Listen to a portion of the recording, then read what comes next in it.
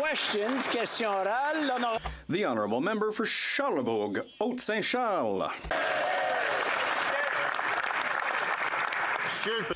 Mr. Speaker, the Prime Minister is gifted with a very particular sort of incompetence. Since coming to power, he's increased the cost of the bureaucracy by 50%, but at the same time, he's managed to convince the biggest union to call the biggest public service strike in 40 years. Who could have imagined such an achievement? Now it's veterans, immigrants, and our small businesses and taxpayers who won't have access to services. When is the Prime Minister going to fix what his government has broken? The Honourable President of the Treasury Board. Mr. Speaker, I'd like to say that, public servants right now are people who offer very important service to the government and to the people of Canada. And we are in discussions with them, bargaining right now to make sure that we have a competitive, fair agreement and that's going to be reasonable for taxpayers. So we are working very hard at the bargaining table right now, and we're going to continue to do that until we find an agreement. Thank you, Mr. Speaker. The Honourable Member for Charlebourg, Haute-Saint-Charles. Why isn't the Prime Minister not standing up to answer these questions? Why is the Prime Minister not working for Canadians? Is he busy planning a new holiday with his buddies in a luxurious hotel, with more donors to the Trudeau Foundation? He's not thinking about people who need to get their passports. He's not thinking about people in airports. He's got a private jet. He's not thinking about small businesses. He's never had to balance a budget. Canadians want an answer. When is he going to get back to work to fix the problems that he's created? The Honourable Government House Leader. Well, for the third day, yes, the Prime Minister took a vacation over Christmas with his family in the home of one of his friends. That's the truth. For the third day in a row, yes, that's the case. Member for Calgary, Forest Lawn.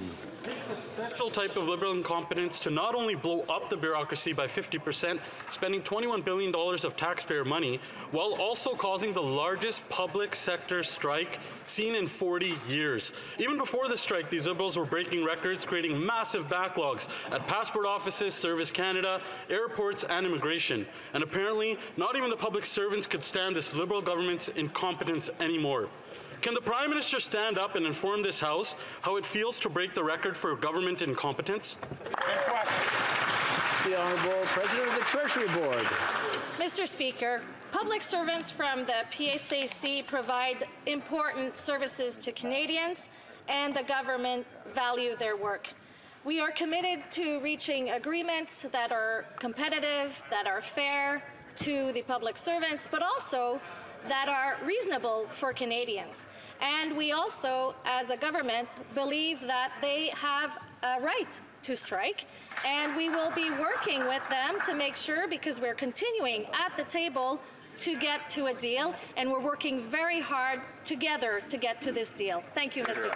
The Honourable Member for Calgary, Forest Lawn. The only people getting ahead in this Prime Minister's Canada today are crony Liberal insiders covering his vacations and insiders. 40% of Canadians are borrowing from family just to make ends meet. 1 in 5 are skipping meals. People literally eating out of dumpsters in Vancouver because of Liberal inflation. And typical Liberal logic, their solution is to raise taxes like their failed carbon tax scam, adding an extra 41 cents per litre to fuel up and to heat homes. Why won't the Prime Minister scrap this scam and let Canadians get ahead for once instead of himself and his crony insiders? The Honourable Government House Leader. Well, Mr. Speaker, there's a lot of hypocrisy and misinformation, but I'll pose a question back to the other side. The Leader of the Opposition gets up every morning in a government-funded bed and We started off really well, and now all of a sudden it's getting out of hand. I'm going to ask the Government House Leader to start over again, and I want to hear what he says. I think everyone else does as well. The Honourable Government House Leader. Mr. Speaker, the Leader of the Opposition gets up in a government-funded bed in a government-funded house. He enters a government-funded car where he's driven by a government-funded driver, where he goes to a government-funded office with government-funded staff. Seriously? And I wonder when he gets on his government-funded phone and talks to big tech giants from other countries about how they can destroy the CBC and other public broadcasting. I wonder when he talks to them about his Twitter account, what percentage of public funded, given that he's worked his entire life for the federal paycheck? What is it, 99.8%? Is it 99.9%, Mr. Speaker?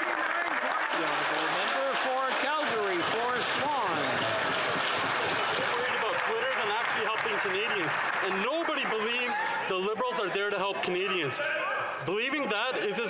us as believing the NDP are still an opposition party. And this costly coalition would rather virtue signal with their carbon tax scam, forcing more into food banks and making 1 in 5 Canadians go broke. The Liberal Environment Minister finally admitted that the carbon tax was a scam all along, and the PBO backed that up by proving that Canadians pay more into the scam than what they get back into carbon pricing rebates. Why doesn't the Costly Coalition do the right thing to help Canadians and finally scrap the scam?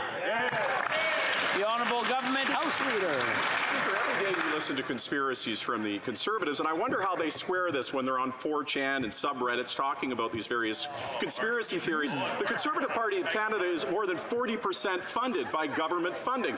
I wonder when they talk to, again, these companies that are from other countries trying to destroy our public broadcaster, and they're talking to those people, do they talk about what percent the Conservative Party of Canada should say is government funded as well as their federal leader? The Honourable Member for La Prairie. Mr. Speaker, the Prime Minister keeps telling us that he hasn't been involved with the Trudeau Foundation for 10 years, but today everyone's talking about his holiday trip to friends from the foundation. But that's not it. In 2016, when it came to the donation from the Beijing regime, his office directly contacted the foundation. Then, when it came time to study foreign affairs and elections, he named the ex-CEO of the foundation. And now, as a special reporter, he's named another member of the foundation. So does that not seem like that's quite a lot of involvement with the foundation for somebody who's not supposed to be involved with the foundation at all? The Honourable Government House Leader. The Prime Minister has already explained on a number of occasions that it's completely clear that the Prime Minister is not involved with the foundation, not at all, not in a direct or indirect way. There is no connection and has not been for over 10 years. That's the facts, Mr. Speaker. That's clear, and that is the case. The Honourable Member for La Prairie. Mr. Speaker, it's clear that the Prime Minister is still tightly linked to the Trudeau Foundation, and that's really important because at the same time, it's just as clear that China also wants to be very closely involved with the Foundation with its generous donation in honour of Trudeau Sr. So why? What's China's goal here? Well, that's the $140,000 question, and are we going to get the answer? Well, the rapporteur who's supposed to give us that answer by looking into Chinese interference is a member of the Foundation himself and a personal friend of the Prime Minister. So you'll understand why we're not going to stop calling for an independent public inquiry. The Honourable Government House Leader. Well, Mr. Speaker, it's clear that China's goal is different from the goals of anyone else here in this House of Commons. Foreign interference is very concerning for every member of this House, and every member of the House of Commons is responsible for protecting our democracy, and everyone in this House is Canadian and proud to be it. The Honourable Member for Rosemont-Petite-Patrie. Mr. Speaker, we've learned that this Liberal government has spent hundreds of millions of dollars on private contracts for companies doing work of public servants. $100 million to Price Waterhouse, $200 million to Deloitte, $45 million to Accenture. The Liberals are unable to negotiate a good agreement with the federal public service, but when it's time to write checks to their friends in the big companies, well, there it's open bar. Why is it so hard for the Liberals to put the interests of workers ahead of the interests of their rich and powerful buddies? The Honourable Minister. Thank you, Mr. Speaker, and thank you to the member for this important question. Obviously, we are looking very closely at management consultants. They are used only in the case where we need specific expertise or in the case of fluctuating workload, but I can assure the member that we are always looking to ensure that we get the best value for Canadians. Honourable Member for Courtenay Alberni. Speaker, Canadians were shocked when news broke of this government's reckless outsourcing to McKinsey. This week, we learned that it was just the tip of the iceberg. In the last year, the Liberals handed out more than $200 million to Deloitte, $100 million to PricewaterhouseCoopers, and $45 million to Accenture for contracts with a single department. The Liberals seem to have no problem giving massive public handouts to their rich friends while delaying a fair deal for public sector workers. So will the Liberals put an end to this unchecked outsourcing and instead invest in Canada's public service by coming up with a fair deal?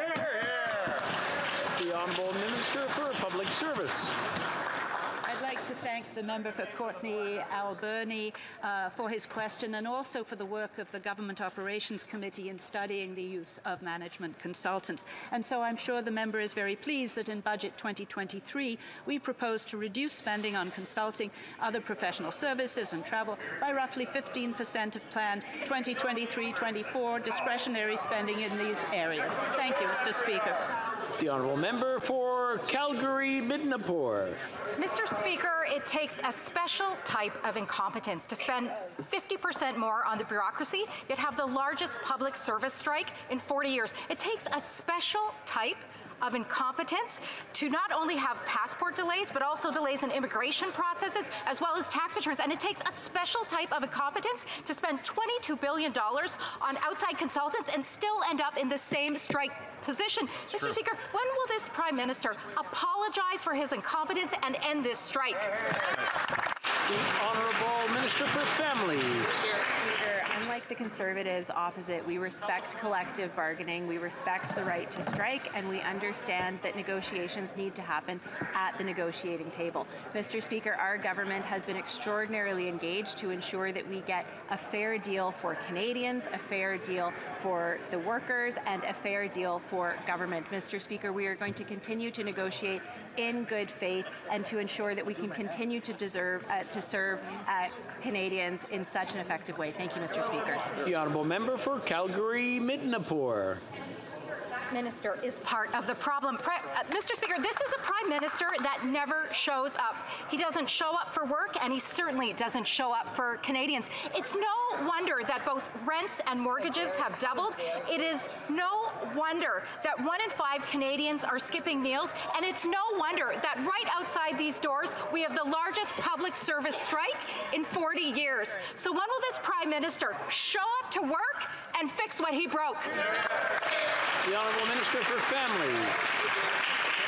Mr. Speaker, the members on this side show up to work every single day to work for Canadians. 7 days a week. And Mr. Speaker, let's talk about the public servants who did show up to work every single day throughout the pandemic to deliver CERB to 8.5 million Canadians. Let's talk about the public servants who worked overtime to make sure that they could help Canadians access the services that they needed. Mr. Speaker, we respect collective bargaining. We respect the right to strike. We respect the fact that we are at the negotiating table having hard conversations, but at the end we're going to get a good deal for Canadians. Thank you, Mr. Speaker. Exactly. Member for Haldeman-Norfolk. We are experiencing the largest public service union strike in over 40 years, even though this government has spent 50% more, $21 billion more on bureaucracy. That's some special kind of incompetence. And still, the public sector service is demoralized. This government has wasted $22 billion on Liberal-connected contracts on outside consulting firms. When will this Prime Minister get to work and fix the mess that he created? The Honourable Minister for Families. Mr. Speaker, it's important for us to compare and contrast with what the Conservatives did, because since 2006, they didn't increase Vote A funding for core services to any of the services that we provided to Canadians. And so that means that as the population of Canada continued to grow, we actually have been spending since we came into government in 2015 to deliver services for the population that we have. Unlike the Conservatives, Mr. Speaker, we know that we need to deliver good services for Canadians. We've made those investments, and we're seeing seeing those investments delivered to Canadians. They can talk about cuts, they can talk about austerity, but we're going to continue to invest in government and, most importantly, in Canadians. The honourable member for Haldimand, Norfolk. Mr. Speaker, Canadians need a leadership and accountability from this Prime Minister. Canadians are paying for the lack of leadership of this Prime Minister. Maybe he doesn't care about passport lines because he's never had to wait in one. That's right. Maybe he doesn't care about broken airports because he flies on a private jet. That's right. Maybe he doesn't care about small businesses because he's never had to balance a budget. That's right. When will this Prime Minister get down out of his ivory tower and start serving Canadians? The honourable government House Leader. I'm not sure what the member opposite is saying. Is the member opposite saying that the Prime Minister should not have security or should not be flying in a circumstance where his security is protected? Of course, they're playing games, as they usually do. They try to mischaracterize things that have to happen to try to twist them for partisan advantage. But what has happened, Mr. Speaker, is that Canada now is leading the world in terms of economic growth, in terms of job production, and at a time when the world is going through the most difficult time humanity has faced in the Second World War, the only thing the Conservative have to offer is fear and despair, Mr. Speaker. The honourable member for Foothills. Let me get this straight. So the Prime Minister has increased the spending in the bureaucracy by 50%, increased the cost of the public sector by more than $21 billion. And yet the vital services that Canadians rely on, whether that's immigration, passports, airports, have never been this dysfunctional.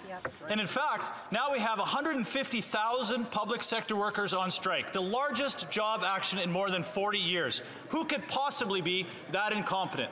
Only this Prime Minister can spend so much to achieve so little. Will the Prime Minister stand up, do his job, and fix the government that he has broken? The honourable Minister for Sports. Well, we've been hearing the Conservatives today attacking the investments that we've made in the public service because you'll remember that when they were in power, they cut mercilessly in the public service like never before with austerity measures, with unprecedented cuts, and that's without counting all of the acts that they tried to pass to limit the rights of unions and to destroy unions in Canada. So today, hearing them complain about the strike of our public servants is, well, it's not surprising to hear them complain about that. Thank you. For Foothills.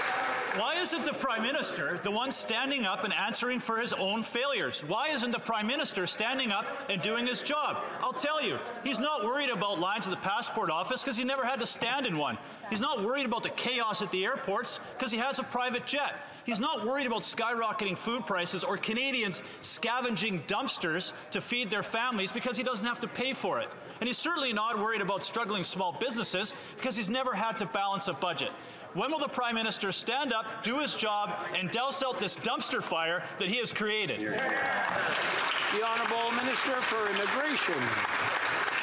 My honourable colleague is asking what the Prime Minister is standing up for. He's standing up for the people who live in my community, like the low-income families who now receive more through the Canada Child Benefit than they did when the Conservatives were in power. He's standing up for workers' rights to collect their Canada Pension Plan that the opposition leader has criticized as being too expensive to properly fund. He's standing up for workers who've been impacted by natural disasters on my coast in Atlantic Canada to make sure they're supported with EI when they lose their job as a result of conditions beyond their control. Mr. Speaker, every day of the week we're going to stand up for working families and communities like mine. I'd invite the Conservatives to join us one day. The honourable member for Trois-Rivières. Mr. Speaker, the Prime Minister tells us that he's not involved with the Trudeau Foundation and hasn't been for 10 years. Well, okay, but a year after he became Prime Minister, China decided to make a donation of $140,000 to the foundation in honor of his father. And yet, Mr. Speaker, nothing comes for free in this world. So what is China's interest in funding a foundation which gives money to Canadian students? To help students? By pure altruism? Well, come on. Or was their goal to get closer to the son of Pierre Elliott Trudeau, who coincidentally had just been elected Prime Minister? The Honourable Government House Leader. Well, is the implication of the question from the other way, from across the way, that China is responsible for policy here in Canada, or that the government is influenced by that. Well, that's absolutely ridiculous, Mr. Speaker. And that's not the case at all. Throughout my entire life and throughout the member's life, we have been protecting our democracy. Things are difficult right now for democracies, and Mr. Speaker, we need to stand together to protect our democracy. The Honourable Member for Trois-Rivières. Well, Mr. Speaker, for everyone who's watching this story, it's impossible not to ask questions. We're in the middle of a crisis of foreign interference from China. On the one hand, we have the Prime Minister who's closely linked to the Trudeau Foundation. On the other hand, we have China, which is paying a lot of money to get as close to the foundation as possible. And in the middle, we have a referee, a special rapporteur chosen by the Prime Minister, a friend of the Prime Minister, and also a member of the foundation. So there's reason to ask questions here. How can the government even hope to re-establish trust by doing anything other than by holding a public independent inquiry? The Honourable Government House Leader. Well, Mr. Speaker, yes, it's possible to attack Mr. Johnston. It's possible to do that. But he is the former Governor General. He was put into that position by Prime Minister Harper. So his independence is absolutely crystal clear, Mr. Speaker. And it's also clear that we need to protect our democracy. And the only way to do that is to stand together to fight foreign interference, Mr. Speaker. The Honourable Member for Laurentides-Labelle. Mr. Speaker, Maurice Rosenberg, who wrote the independent report on foreign interference in elections, wants a public independent inquiry. Jean-Pierre Kingsley, the former Chief Electoral Officer, also wants an inquiry. Gerald Butts, the former advisor to the Prime Minister, wants an inquiry. The House of Commons wants this inquiry. Quebecers and Canadians want this inquiry. And now Michael Wernick, the former clerk of the Privy Council, also is calling for this inquiry. So at the end of the day, aside from the Liberals and the authorities in Beijing, there aren't very many people who don't want this inquiry. So what are they waiting for? The Honourable Parliamentary Secretary. Thank you, Mr. Speaker. Foreign interference is an issue that we take seriously, and it is not a partisan issue. That's why we appointed David Johnston, a nonpartisan and an experienced professional. It's unfortunate the members opposite laughed when I mentioned his name, Mr. Speaker. A gentleman who has given his life to this country, who will provide us with information that we will be acting on, including whether or not we hold a public inquiry. Thank you, Mr. Speaker. For Kelowna Lake Country. Mr. Speaker, Canada is now faced with the largest public sector strike in 40 years, despite the government spending $21 billion more on the bureaucracy. More Canadian jobs were created in 2021 by the government, and yet service levels are down. That takes a special kind of incompetence to have more spending and less results. The Prime Minister is failing taxpayers who deserve access to public services. So when will the Prime Minister fix the government that he broke? The Honourable Minister for Tourism. Our government respects collective bargaining. Our government respects having a negotiated settlement at the negotiation table. But, Mr. Speaker, let me have the opportunity to talk about exactly what's in our budget that was prepared with and by public sector workers with our own government members. Mr. Speaker, in my own city of Edmonton, Heidelberg Materials is going to create the world's first net zero cement plant, $1.36 billion worth of investment. Why? Because the tax credits are right in the budget. Thousands of jobs, national leadership, international first, right in Edmonton, thanks to our government. The Honourable Member for Kelowna Lake Country. Mr. Speaker, why doesn't the Prime Minister get up and answer questions? Because he doesn't care. You know, Canadians are getting sick and tired about hearing about the Prime Minister's free, lavish vacations. At the same time, while hearing about Canadians diving in dumpsters looking for food, Canadians are getting sick and tired of waiting in lines for services. They're getting sick and tired of trying to balance their home budgets. It's a special kind of incompetence to be failing so badly. So when will the Prime Minister get to work to fix the problems that he created? The Honourable Minister for Innovation. Mr. Speaker, I'm very pleased to respond to my colleague and say one kind of competence we have on this side of the House is that we listen to Canadians.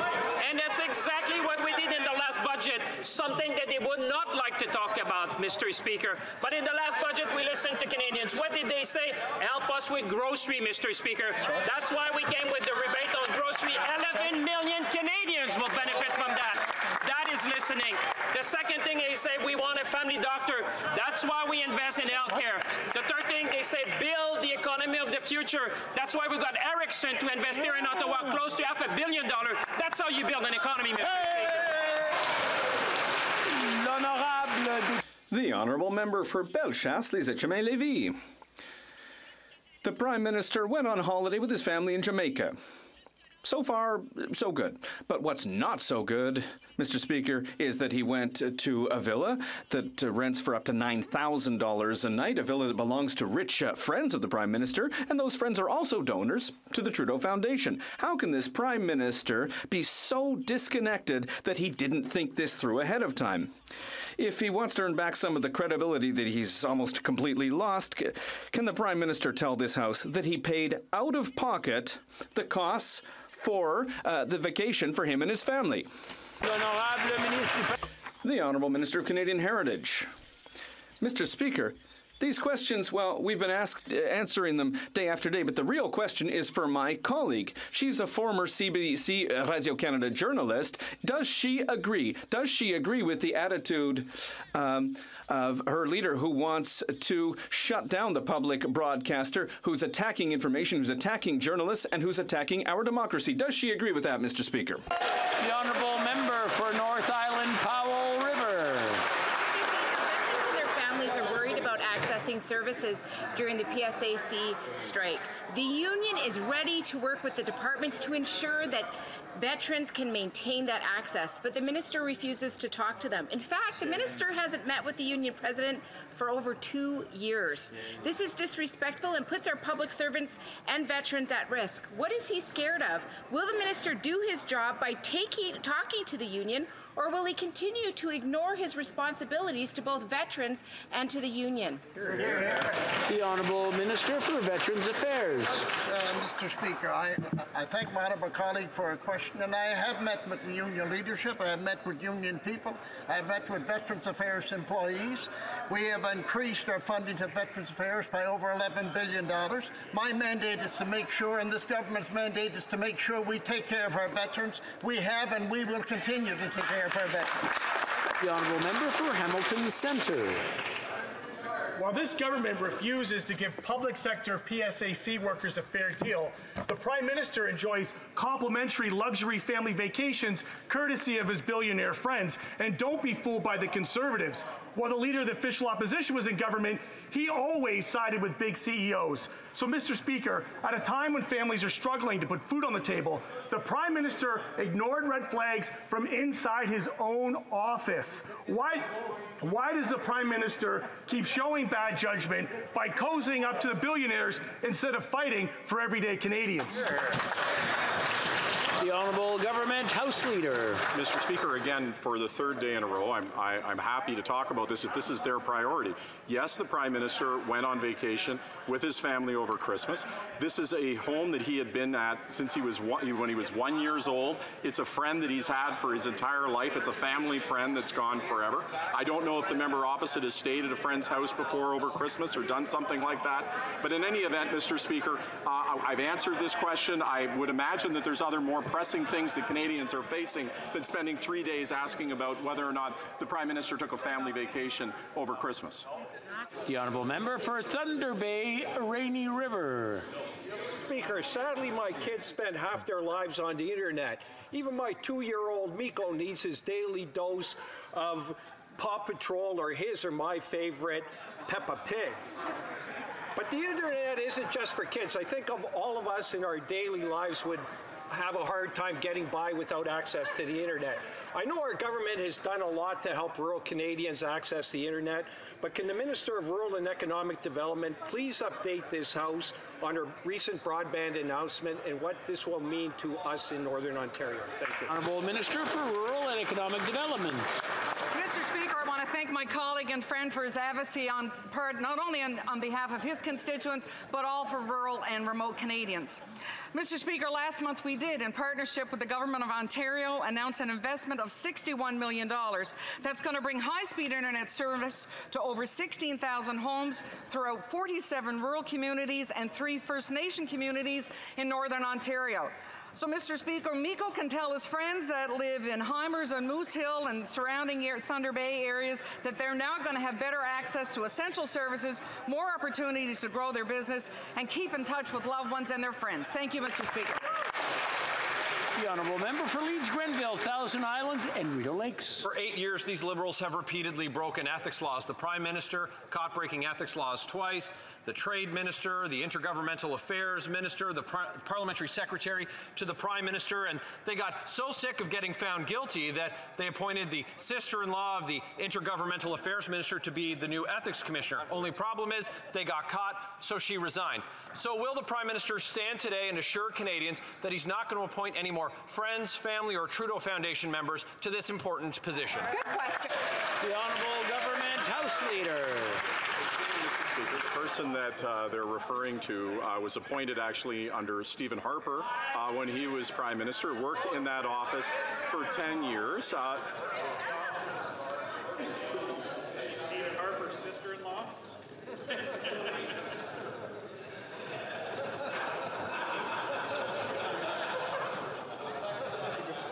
We actually started early, but I think we're losing some time here. I'm not sure when we're going to get out of question period, but maybe we'll ask the Government House Leader to start over from the top, please. Thank you, Mr. Speaker. The person that they're referring to had worked in the Ethics Commissioner's office for 10 years. She was number 2 in that office. She was appointed or came into that position under when Stephen Harper was in fact Prime Minister. And what happens when they attack people and they engage in these partisan attacks is, yes, those people do leave because this is what happens. So their partisan attacks, whether or not it's on CBC or the Ethics Commissioner, whatever they go, yes, it has an impact. That position is now vacant. It's an extremely important position. We'll work as fast as possible to get a replacement. Member for Leeds-Grenville, Thousand Islands and Rideau Lakes. Well, I mean, woe is them, I suppose, but I think they're probably just sad that they couldn't get that family and friends discount. They've tried to get the bulk purchasing discount or the frequent flyer discount with the Ethics Commissioner's office, and that didn't work. Maybe this time, though, they'll just leave the job empty so that when there is the next conflict of interest, there's no one there to investigate it. Well, then they're following that path, perhaps they'll just eliminate the position of the Ethics Commissioner altogether. The question is very simple. He wasn't able to answer it, so we'll put it this way. Which will it be? Will they appoint a family member, a friend, or a Trudeau Foundation board member to be the next Ethics Commissioner? The Honourable Government House Leader. Mr. Speaker, as always, we will appoint qualified people who are working in those positions with expertise, and that ensuredly is what we're going to do in the future. But what we've seen, Mr. Speaker, over the last 3 days, as we're going through some of the most difficult times in human history around the planet, as there is a war in Ukraine, as our planet is being ravaged by climate change, I wonder, 20, 30 years from now, when people are looking back on these question periods and watching the priority of Conservatives, they'll wonder where the heck were they on the issues that actually affected Canadians, and why weren't they talking about or asking questions about the budget or Canadian finances or about the environment? I certainly wonder that, Mr. Speaker.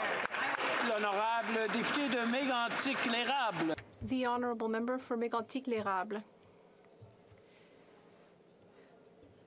The Prime Minister knows we're going to ask about ethics and ethics violations. The Prime Minister violated ethics rules by going for a vacation on a private island. The Minister of Intergovernmental Affairs gave a permit to a business linked to his family. The Prime Minister again with SNC-Lavalin.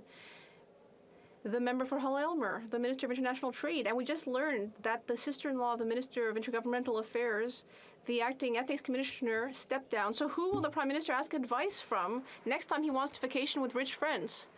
The Minister of Innovation. Mr. Speaker, what's very concerning for Canadians watching today is to see that the Conservative Party is completely stuck on issues that actually Canadians don't care about. What Canadians do care about is 3 things, and the Conservatives really ought to listen to what Canadians need. First of all, the cost of living. the cost of food, and that's why we have taken action for 11 million Canadians with a grocery rebate. Then, access to a family doctor and health care. And thirdly, building the economy of the future. That's exactly what we're doing with Volkswagen that will be celebrating in St. Thomas tomorrow. Thank you. The honourable member for Mégantic-L'Érable. Mr. Speaker, what Canadians care about includes ethics. The Liberals don't care about ethics, but Canadians do. The Trudeau Foundation and its links with the Prime Minister, the Beijing regime and its influence on the PM, and his luxury tastes for vacationing with his rich friends. There will be a lot of work for the next ethics commissioner. And they should meet two essential requirements. Firstly, not being a member of the Trudeau Foundation, and secondly, not being related to a member of the Liberal cabinet. Will the next ethics commissioner meet those two requirements, yes or no? The Honourable Minister of Health. Merci, Monsieur le Président. Thank you, Mr. Speaker. Indeed, many people in this House are wondering what opposition MPs care about. And they will care about the remarkable announcement that was made at the Davie Shipyard recently near Quebec City, including Conservative colleagues from the Quebec City area. All of our colleagues will know how much this announcement will change and improve our economy, the environment. I am sure that even the Conservative colleagues that I see here in this House will be very happy to hear about this announcement. The Honourable Member for Saint-Hyacinthe-Bagotte.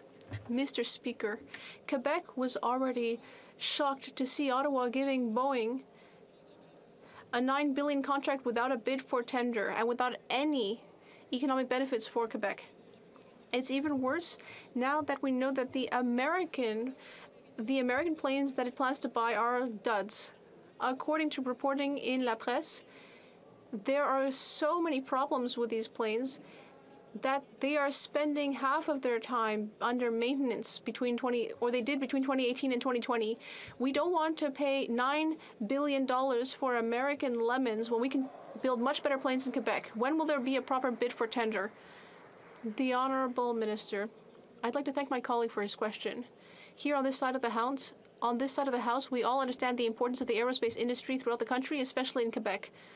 I have been in contact with Bombardier leadership, and we can all agree that Bombardier is an incredibly important Canadian company. On every occasion, we were there for Bombardier, and we always will be in the future. Thank you. The Honourable Member for Saint-Hyacinthe-Bagotte. Mr. Speaker, that was not a convincing answer. Let's sum things up. Ottawa is shoving Quebec aside and instead wants to buy American planes, which even the Americans don't want. This shows contempt for our aerospace industry, and yet we have all the expertise we need to assemble an airplane in Quebec. Ottawa has no right to offer $9 billion of our money without a bidding process to buy planes that don't even meet the most basic criteria. Will this government back down and have a proper procurement process? That would be the bare minimum. The Honourable Minister. Mr. Speaker, on this side of the House, we will never step down and we will always move forward to defend the Quebec aerospace industry. I think all of our colleagues are clear on that, Mr. Speaker. As I was saying to my colleague, we are in touch with Bombardier and the aerospace industry. And my colleague seems to have missed something important. Recently, we announced with the Quebec government the biggest ever investment in aerospace, the biggest in the history of Canada. We will always be there for workers in the aerospace industry. The member for Central Okanagan, Similkameen Nicola. Mr. Speaker, yesterday Statistics Canada reported that mortgage interest costs rose 26% in March, the largest increase on record. Under this Prime Minister, mortgage costs have doubled, food bank usage is up, and he plans for commuters to pay 41 cents a litre in carbon tax. Does the Prime Minister see that Canadians are struggling, or is he so out of touch to believe that Canadians can just act like him at a Jamaican villa and have their friends pay their bills for them? The Minister for Housing. Speaker, the honourable member should know that the people who are really out of touch are his colleagues who have said that we should pull back from federal investments in housing. It's the honourable member and his colleagues who have opposed real supports for first-time homebuyers. $40,000 tax-free first homebuyer savings account. They opposed that. They opposed the ban on foreign ownership of Canadian real estate. They've opposed the vacancy tax. They've opposed investments in affordable housing. They've opposed supports for renters. Not only did they oppose that, they played procedural games to delay much-needed rental supports, Mr. Speaker. Member for Central Okanagan, Similkameen Nicola. Well, talking about delays, that minister is the Minister of Delays. Canada Mortgage and Housing Corporation reported 11% drop in housing starts. This means we can expect higher rents as supply tightens and more hardworking millennials will be stuck in their parents' basements. If blaming others got housing built, this minister would have delivered results for Canadians. When will this Liberal government stop blaming and start building, or are they just waiting for the Conservative leader to get it done for them? The Honourable Minister for Housing. The Conservatives are a nightmare for the goals of Canadians to access affordable housing, to access home ownership, to get help with rentals. They have voted against every single measure brought in this House to help Canadians with their real housing needs. We are the government that has brought back federal leadership in housing.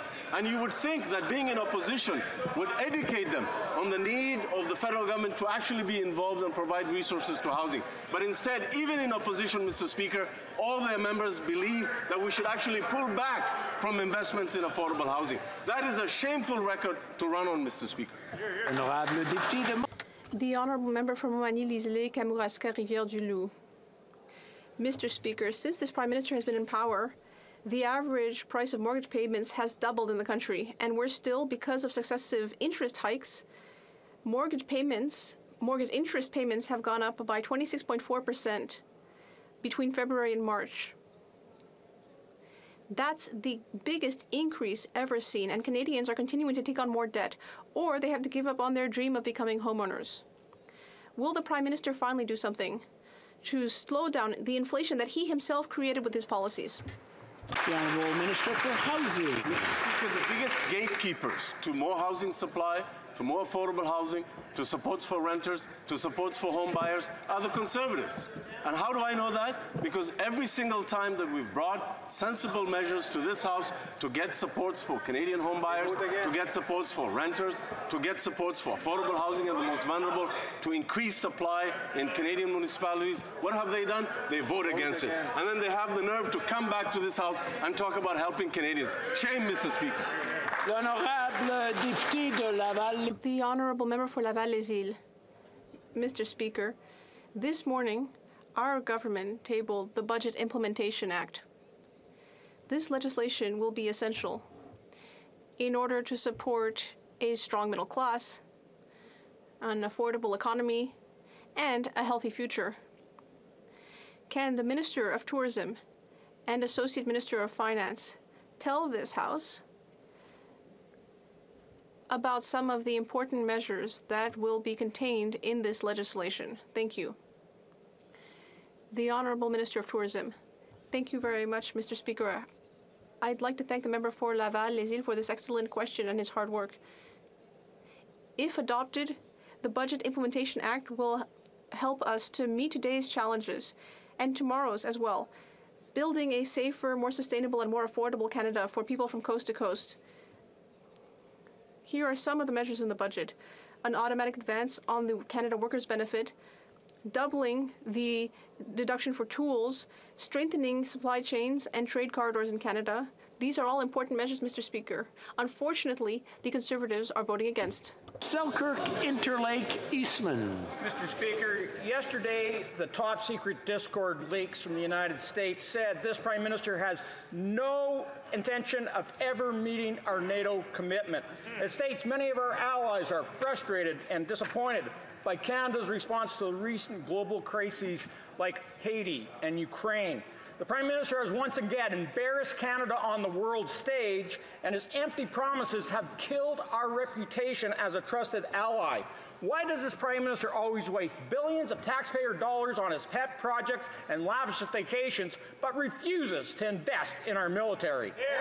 The Honourable Parliamentary Secretary to the Minister of National Defence. Thank you, Mr. Speaker. Let's be clear. The Conservatives actively decided to step back and cut our defence spending and contributions.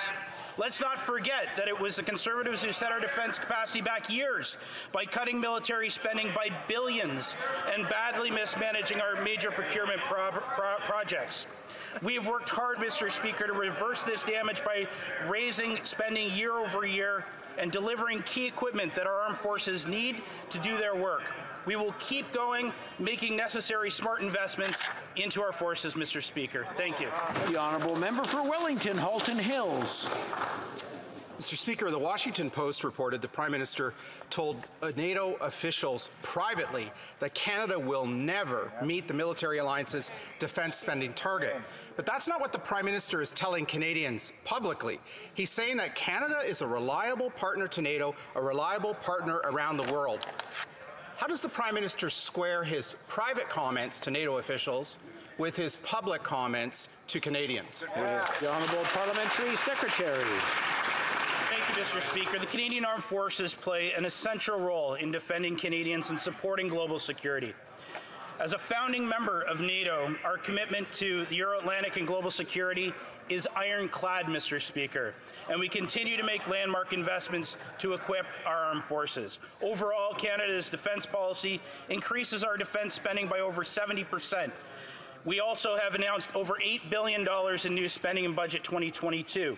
We will continue to invest in our Canadian Armed Forces and deliver modern equipment to our military, which is renowned around the world for its excellence and professionalism, Mr. Speaker. Honourable member for Wellington, Halton Hills. Mr. Speaker, when the object over Canadian airspace was shot down by an American F-22 on February 11th, the Defence Minister said at the time that the process was sound and that it was NORAD doing what it's supposed to do.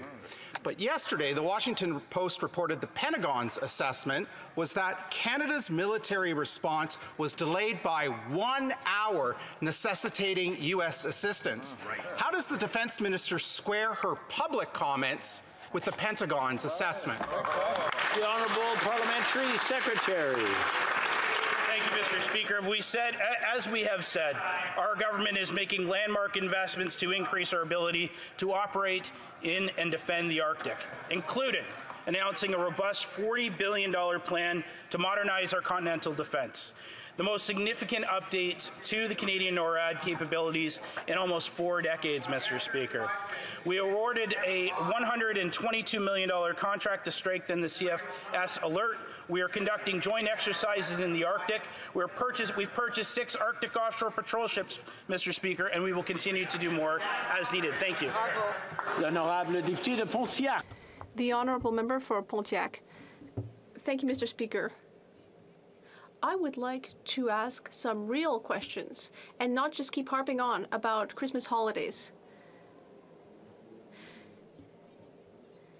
On Sunday in Japan, a G7 ministers meeting took place.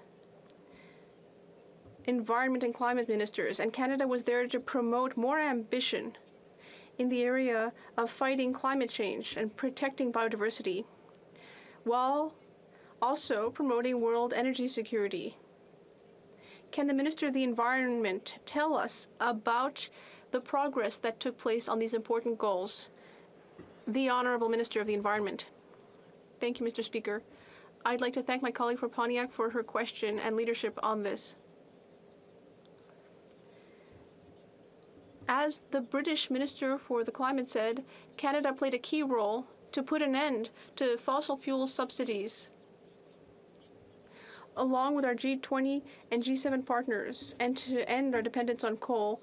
All the countries in the G7 thanked Canada for its leadership on these matters and for what occurred in Montreal with the COP15, the signature of an important agreement on biodiversity. Mr. Speaker, 2 weeks ago, the remains of Linda Mary Beardy, a 33-year-old Indigenous woman, were found in the Brady landfill in Winnipeg. And on Saturday, The remains of another woman were found near the Red River. Mr. Speaker, they deserve to be honored. They deserve justice. This ongoing genocide requires an urgent national response, including creating a nationwide red dress alert program. Should we go missing, Mr. Speaker, we must be found. Will this government take immediate action to implement a red dress alert and save lives now? The Honourable Parliamentary Secretary, the Minister of Public Safety. I want to thank the honourable member for her advocacy on putting in place a red dress alert across the country. As she knows, I have made a commitment to work with her on this, and in our budget was also included a commitment to work on a red dress alert. So I thank her for her advocacy, and I look forward to working with her to implement it. And of course, along with all members, we need to do better when it comes to missing and murdered Indigenous women and girls. Thank you, Mr. Speaker. The Honourable Member for Kitchener Centre. Mr. Speaker, Ashley Smith died in segregation in 2007 at the Grand Valley Institution for Women. Then in 2016, while also in segregation, Terry Baker died at Grand Valley. An inquest into her death was called in 2017, but has been delayed twice. This time because Correctional Services Canada wouldn't provide the necessary documents. They didn't even give a reason. Will the minister direct Correctional Services to stop stalling this important inquest? The Honourable Parliamentary Secretary.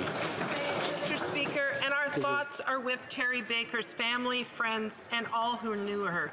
We too were disappointed that the inquest was delayed because we hope that it will shed a light on the tragic and devastating events of 2016.